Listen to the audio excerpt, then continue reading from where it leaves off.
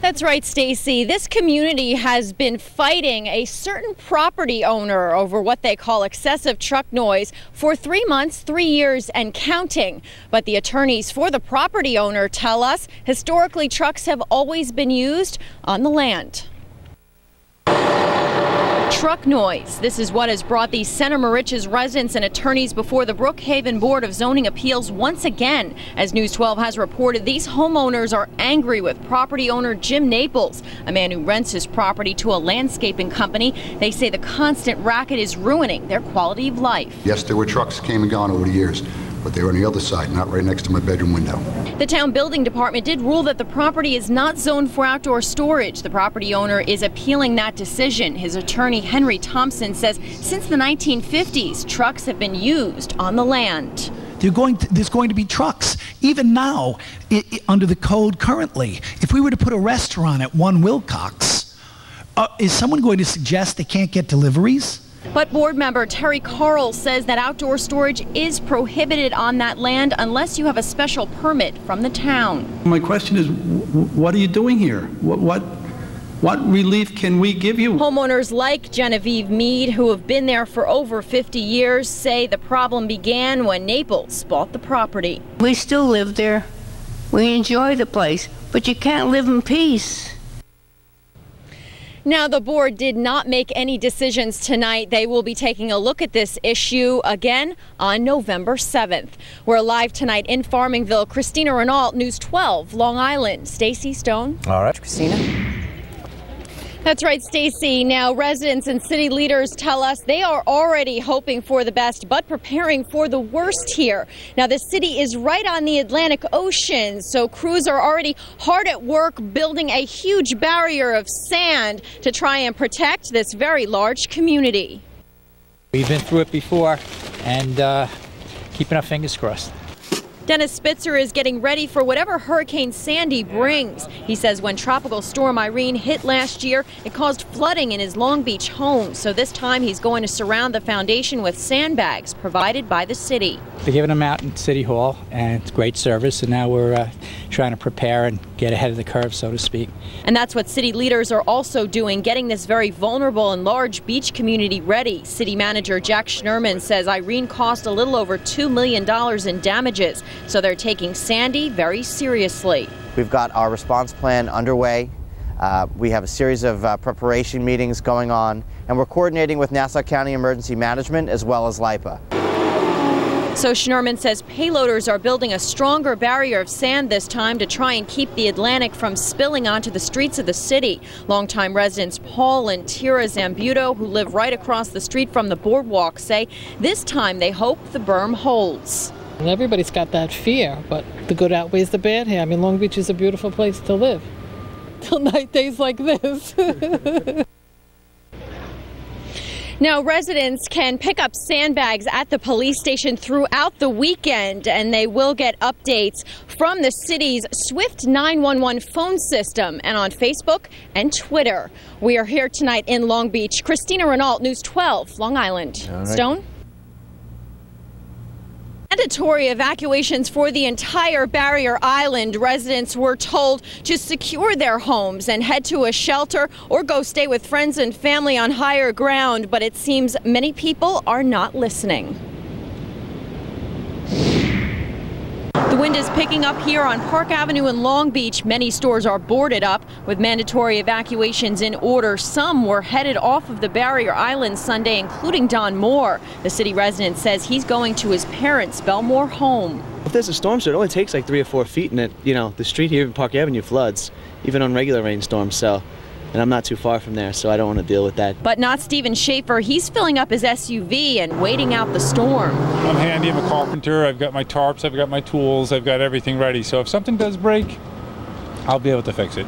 Stephen Siegel, a father of 4, says he considered evacuating, but instead he's got all the food, candles, and batteries he needs when the lights go out and Sandy starts to rear her ugly head. We made preparations, put the cars to high ground, because there'll definitely be water in the street. So we hope for the best.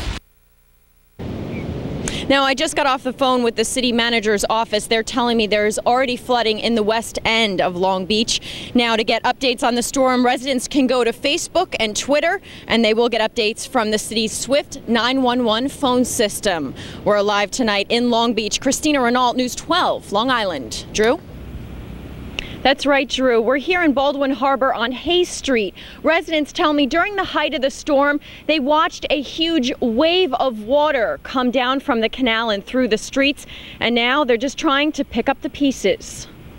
It's been 7 days now, no power. You know, it's cold at my house. You know, there's running out of firewood. The gas around here is, you know, can't really get it. Richie Torino says with no power and gas scarce, they feel like they've been forgotten here in Baldwin Harbor. His family lost everything in their basement, and so did Dave Jones next door. Although Jones has a generator, the Nassau Emergency Services veteran says even he wasn't ready for the wrath of Sandy and the damage she left behind. All my tools that I use to make my money, obviously the house, the heating equipment, the electrical equipment, everything's going to have to be replaced. Even worse, just across the street here on Hayes, Liz Melvin and her 6 kids, they've lost everything. Obviously, I can replace sheetrock and carpets and stuff, but the baby pictures, I can't replace. So that was the hardest. But one thing that's easy to see here in Baldwin Harbor is the strength of this community. Liz says everyone is helping each other, and they will rebuild. I've always lived in Baldwin, so I'm going to stay. Now, as you can see, tree trimming crews have already been here in this neighborhood to take care of the downed trees. Of course, residents now are hopeful. The next thing they're going to see are crews working on the power lines. We're here in Baldwin Harbor. ChristinaRegnault, News 12, Long Island. Judy, Drew? No, Lily. In fact, there's a steady stream of shoppers, but it's not as busy as I expected. But it is still early, of course. Consumer Reports is showing that an estimated 17 million people will be hitting the malls this Christmas Eve. And of course, I had to ask shoppers today, why in the world did you wait so long? My wife forgot, and she told me to go out and get the stuff today, so out with the kids. Because I have to work. You know, I had to go to work, and this is the last minute. I wanted to come and get my mom something. She's a special person. I'm a student. I had finals going on. I was pretty lazy. I put everything off to the last minute. We haven't shopped at all, so we're just kind of walking around today and looking and taking... Not at all? No, not at all. We're going on a cruise in like 12 days from now, so we haven't thought about Christmas stuff. Now, many of these procrastinators are telling me the big advantage to last-minute shopping are the great deals. Retailers are offering 50 to 60% off, but of course, shoppers tell me the disadvantage, they can't find the right size or the right color, etc. We're live here at the Roosevelt Field Mall this afternoon. ChristinaRegnault, News 12, Long Island. Lily? Who can resist those big yellow eyes and little pink nose? Certainly not Dave Bernacci, animal lover and founder of Pets for Love, a nonprofit animal rescue organization. It's based here in Sunrise Mall in Massapequa, but not for long. Back in July, mall management told Dave and his furry friends that they have to leave to make way for new shops and restaurants. That was what they called a temporary lease to start. We thought it was going to become permanent, but, you know, it just didn't work out that way. So the tiny group of volunteers took mall management to court. Dave says they finally agreed to let him stay at the mall until mid-December. Now there are still roughly 50 cats and 2 dogs here. So the question for Dave and the rest of the volunteers is, after the lease runs out in mid-December, then what? Everybody here is for their heart and the love of the animals. And we've been going too long and growing. We can't lose it, but we need help. We tried to find a mall representative for comment, but security had other ideas. It's private property and we're asking you to leave. While mall management told News 12 later they have no comment, we found some mall customers who had plenty to say. I think that's terrible because especially if you take your kids and you want to buy a pet or you want to rescue a pet, I mean, where would you go? I guess that's the way life is going to be from now on. If you have the money, you get it. If you don't have the money, you're out. In Massapequa, ChristinaRegnault, News 12, Long Island. We're outside of a Riverhead courtroom today where we've learned more disturbing details involving a Suffolk County photographer and a Hampton swimsuit fashion show back in July. Robert Ligori is accused of secretly videotaping the models undressing after the show. The assistant district attorney says now a total of 8 victims have come forward, and he says it's all on videotape. It's a very clear picture. You could see him transport the video from the stage to the changing room, and you can actually see him set it up on the shelf and position it so he can get a full view of the room. Now, Croce says as the investigation continues, they may discover more victims. He says Ligori is also a registered level 2 sex offender for his 2000 conviction for trafficking child pornography. In Riverhead, ChristinaRegnault, News 12, Long Island. News 12 Long Island's ChristinaRegnault joining us now from the newsroom with the details on this story. Christina. That's right, Stacy. During these tough economic times, many homeowners have run into trouble making their mortgage payments each month. Some turn to companies advertised online or in a local paper. But authorities say some of these businesses are not in the business of helping people, only ripping them off. I didn't do anything wrong. Gail Garofolo and her family are homeless because of what authorities call a vicious scam. 5 years ago, she found in a weekly newspaper a company called Empire Property Solutions in Bethpage. The firm promised to refinance the mortgage on her Comac home. She signed a stack of papers and paid a hefty fee, but now all of it, $450 some odd thousand plus.